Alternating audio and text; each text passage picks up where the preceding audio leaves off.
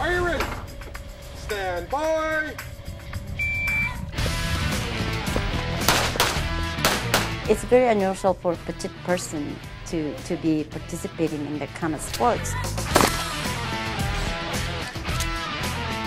There's not a lot of women in this sport. Canada Girl is something I picked up because it's related to Ken. He's the Canada Kid.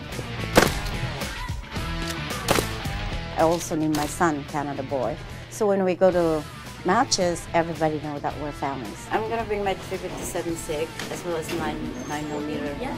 Okay. Flora picked it up really quick. She was easy to teach, and she's one of the top ladies out there.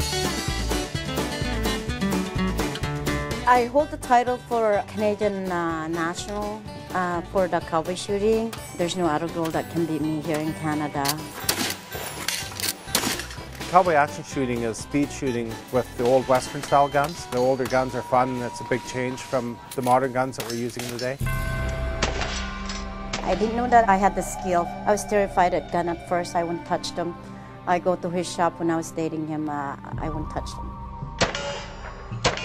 I traveled with him to matches in the United States, and then I finally got sick of watching everybody's having fun, and here I am. I'm sitting down and doing nothing. I went and shoot the World Championship, and I was 5th lady in the world, my first one. Can somebody take our guns up so we don't have to take them on the plane? Yeah, I have to find out. It's awesome to watch it. They just help each other out. They talk to each other. They work with each other. They're not the typical husband and wife team. I made a deal. I said I will shoot, and you clean my gun and load my ammo. Ken is a good shooter. He's a good teacher. He's the one that I learned from.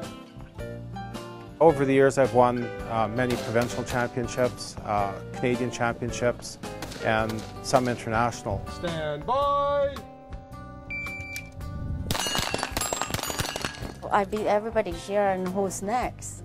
And then they announced Canada Girl and Canada Kid. And I said, oh no, can I just let you win? But it was very, very competitive. I almost beat him.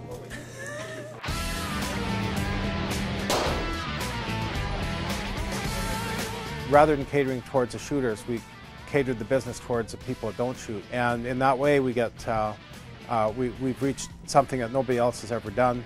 We're probably the busiest range in the world. We're certainly the only one in a shopping mall. Would you like a rifle or a hanger? There's no doubt Flora's attracted a lot of female shooters, both through the business and through her shooting and her personality.